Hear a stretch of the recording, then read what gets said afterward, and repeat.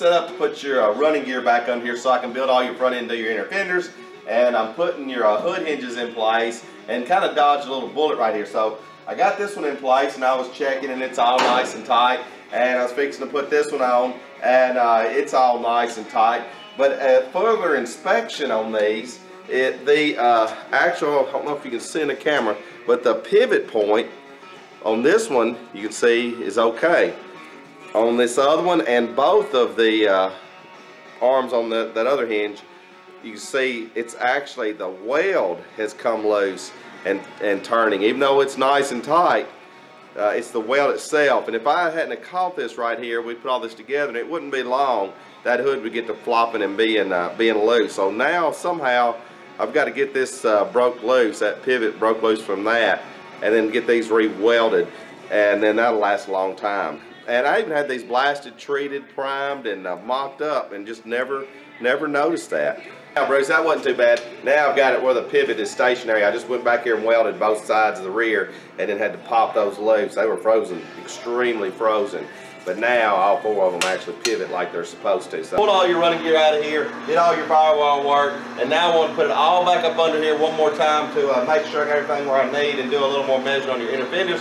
And it was time well spent, because once the firewall got in place and locked in, and I got your master up in place, it showed me it's touching just a little bit right here. It's not much, but it's enough that if I went on with it, I'd have a really bad issue. Now I can mark it. Well, when I take all this back out, I'll move that back out of the way, do all my work I got to do right here, then paint it, then I know it's going to fit nice. So now I'm fixing to put all the front end back on it as well, and start working on mounting your anti-lock brake unit right here in the front. This is fitting together so nicely. It's amazing how some of this stuff fits sometimes. I've took your wiring harness loose and I've got it all ran, took it loose from over there, pulled it through, ran it all the way through. It worked out just perfectly on your anti-lock disc brakes. I mounted your anti-lock disc brakes right down here, and it's secured out of the way. Great location for it. The firewall, the wiring, I got it inside the cab now. That worked like a champ. So all this wiring harness is pretty much ran where it's going to go, and it's going to work perfectly. And you're still going to have your temp sensor in front of your radiator. You're still going to have your fuel shut-off switches in here for if you get in a crash or a roll over or something like that. All the safety features of the 08 Explorer are still going to be in this 1950 Woody, which is just awesome. And then if we have an issue with the motor or something, we've got the OBD2 connection. Just scan the thing, or we can put a different tune in it or have it dyno tuned. I mean, this is really working out nice. When I got all your wiring run, it's going to work out where this fuse panel, I'm going to mount it right here, and that's going to look super nice and right at home right here. I'm working on trying to get your battery in over here on this other side. I think I'm going to be able to do it, but it's going to take a little engineering to get that battery there, because of the way the battery and how far it's got to set out from the firewall. So I'm still studying on that, but I think I can make that happen, because I don't want to put it inside. I want this battery out here where it's easy to get to, and you don't have to open up the interior to get to it. Now, getting this back up under here, I pulled your body off of your running gear, and in doing so, something moved a little bit. So it took me a while, because I had to index everything back exact location where it's going to be able to make your inner fenders and make your battery mount and make everything, because it's got to be in that same spot. So it's a really good test run to take it completely out from under here and then put it completely back under here, because stuff like that shows up, and if I had done a bunch of body work or something like that, then you're locked into it. So I got it back in here. I had to move this post just a little bit, and that tells me that there's something going on with that post when I took it off. So now I'll be aware of that. I'll probably put a little tension on that post and put some gussets down the bottom of it. I'll probably put some gussets in that post too before I take it off, to make sure that it's going to stay in that place. So it's been a really good deal taking this out from under here, and it doesn't take that long. So I may end up taking it back out one more time and wrapping up all the underneath, and then go back in one more time. I can do it in about 3 or 4 hours, and if anything needs moving, I can move it at that time. Alright, in your engine bay here, I'm trying to make all this stuff look at home. So I'll get rid of all this wiring and clean all that up. Your master center looks really nice right in here. This is the original inner fender. I'm going to have to do something different on the end of it. Not sure what I'm going to do right there yet. But this fuse panel, the wiring come out nice to where it's going to mount right in here. And that's going to look nice and factory. The radiator is going to look nice and factory. Your intake air is going to go right over here and come right into here, and I'm going to use that fresh air that comes in right here, and you'll have fresh ram air into your motor. And then right here is where I'm wanting to put the battery.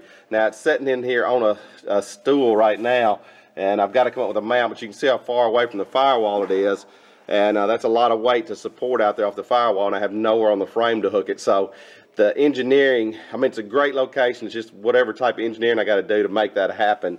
That's really what I want to put the battery. All right, now inside you can see I got my supports out, and everything is in place now. I did have to move this post. I only had to move this post 1/8 of an inch, but 1/8 of an inch right here forward is like twice as much on this end of it, and it was kind of easy to move. And all this is so rusted out that I'm probably going to go in here and build you a gusset inside here, because the post is really all that's holding it, other than at the bottom. And I'll add some gussets down here at the bottom as well. But you can see how nice that firewall blend is done, and your factory air conditioner will mount right there, and your steering and all that's going to work just like a champ. Got your wiring harness coming through right here just like it used to.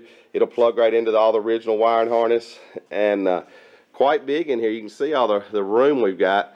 Just got to go around the edges and blend all this in, and then we'll be ready to start doing some body work. Alright, I think I got this battery deal figured out. I didn't want to put it inside. I'm out of room over there. I didn't want to have to put a whole lot of time and work in doing something crazy. So I found your Explorer battery tray, and what it's looking like is I can remove this piece. I'll make you a steel plate that'll go under here and be bent at a 90 here. And I think I can mount this right in here to the firewall right here. And then the factory battery and factory battery size will fit right in, and it'll be nestled in right here, and I can do it pretty quick and efficiently. So I'm going to chop this off, bend me a piece of metal, install it right here, put me a drain on it on the bottom, and then your battery will be in a nice, easy to get to location. It's going to be a little difficult getting it in and out, but once it's in there, it'll be pretty easy to service your cable ends and stuff. I took your original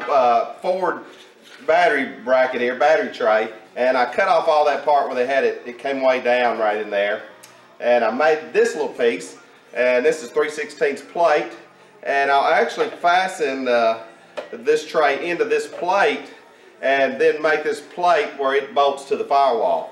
And I'll put a little kicker down at the bottom, got some little drain holes right here. I'll probably glue and seal all this, make it all one unit, treat and prep this first before I put it on to help reduce that battery acid that'll get on it here and there, and that'll make a really nice battery tray, and you'll be able to use your original mount to hold it in place, and it'll hold the original battery for the Explorer. It's kind of a complex piece because I have to build something that's out away from the firewall enough to fit in the pocket that I've got under the hood, and then be able to support the way the battery for the rest of this vehicle's life with it bouncing and carrying on, be removable and serviceable, so that we can do our necessary work and prep and paint work on the firewall. And the firewall is not consistent, so I've had to make this piece, and I've got to finish cleaning it up and weld it. And this will bolt into the firewall from the inside. Then this piece will bolt onto here like that, and then that'll have your tray in there with the bolt in there, but then it sticks out so far I'll have to have some support on this to kick it out that far. So I went and got me some stock, and I'm going to put this under the bottom here, and then come out here with some studs, because the brackets that are going to come down and hold this have to be removable. Because of the location, the battery has to come in from this side, so you'll have to be able to easily remove this bracket off the end of this to get the battery in and out. It's a lot of work to get this battery in this location, but it'll pay off in the long run because it really needs to be under the hood. It was a little involved, but here it is, and it is outstanding. Alright, let me show you the finished product. There's your battery tray. Got some supports here and a support on the inside, and I got the factory hold down right there, and it's looking good. Show you how it looks from under here. So there it is there. And now I'll be able to finish out your inner fender. Now that I've got your battery in place in the only spot under the engine bay that there possibly could be for it, I had to take your battery and move it up as high as possible so that I know that I have a wheel and tire clearance for it when the spring compresses for your front suspension here. But In doing so, I've had to cut out the hood hinge as far as I was comfortable with. Then I know your battery height is a 7.5 inches, a pretty generic battery height size. And then I've moved that up high enough that I can get the battery in and out. So your battery tray is about as high as it could possibly go unless we went with some kind of a custom aftermarket battery. And I don't want to do that. I want to keep it generic so that you can get a battery anywhere for this thing. So as long as we've got our ride height where it's going to be, and I've taken and tried to compress the spring as much as I could, put all the weight on the car, push it up as high as possible. My concern is out on the road, pulling in somewhere real tight to the right, and it's up a hill, and that tire going all the way up into the battery tray. So if it ever does that, then I'll really have to do some redesigning or possibly move the battery to the back. And I hope it don't happen. I put a lot of time and effort in trying to get this thing up as high as possible because I really want that battery up front. So now it's time for me to fabricate, use some inner fender splashes. So what I've got here is I've taken some of your old inner fender and then I've fabricated this piece, and this is just a little chunk that fits up in there. And I'm going to grab these two together and make one piece, and then that's going to protect the front of your battery. And then I'll come off of this with another piece, and then that'll get our inner fender structure done on this side. Then I got to come up with something with your air box on this side. The inside of both these fenders is extremely complex and going to be time consuming because I have to make every piece and up in this housing, up inside that fender, and it's just going to be tough. Here's this piece. This come out really, really good, and this got me a long way. I've got it to where this actually mounts to your original battery, to your battery tray I just put in. This ends up being the end cap for your fresh air intake. Then this part is all going to be your splash in there. And then I'll be able to add on one more little kicker piece down through here. And that should wrap up this side. And then we'll go over to the other side, which is going to be a little more difficult with your anti-lock brakes, your master cylinder, brake lines, all that over there. But I about got this side wrapped up. This piece turned out really, really nice. I moved over here to this side, and I was looking at how it was laid out, and then looking at how what I had to finish up on the other side at the back of the finish up under the battery and all that. So I went out to the Explorer and I removed these. Well, I got off track. I started installing these. I went and put one in on that other side, and it fits somewhat good. And then I've got the one over here and it fits somewhat good. So I started to scrap what I was doing before and started installing these.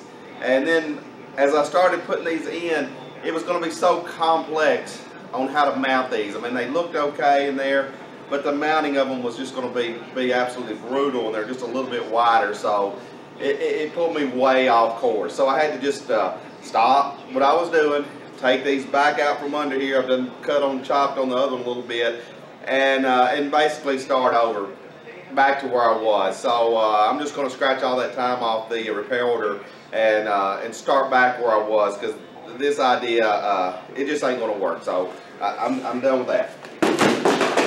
So then I went and got back on the original theme of trying to make these inner fenders the way they were on the 50 model, and this was part of this one on this side. So I was able to take and cut a piece off of this one that I'm going to weld in place. That's going to get me a long ways around your anti-lock brake. I'll just have to hang some rubber down. I'll buy some rubber and rivet it down just like it would have been factory, and that piece got me a long ways.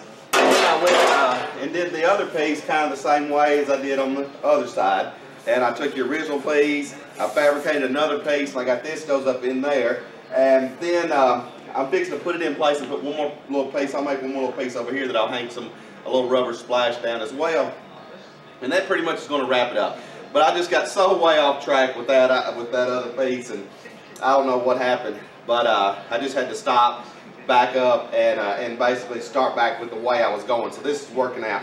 So now that I've got this piece made, the next piece goes about right in here, and this fender moves in and out, and I really don't know where it goes. So now it's time that I'm probably going to have to go and put the wood on the back, put the wood on the door, and then see how this fender fits and lays. And when I know how this fender, the outer plane of this fender lays, then I'm going to have to come in here and put these lower panels on. And they only give me this much of this panel, and some of this front's gone, so I'm going to have to fabricate a lot here.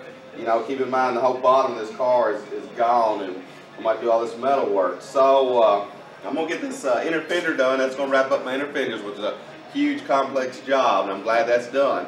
And then I'm gonna go in here and I'm gonna start mounting wood and start doing metal work on the sides, and we should be kicking right along again.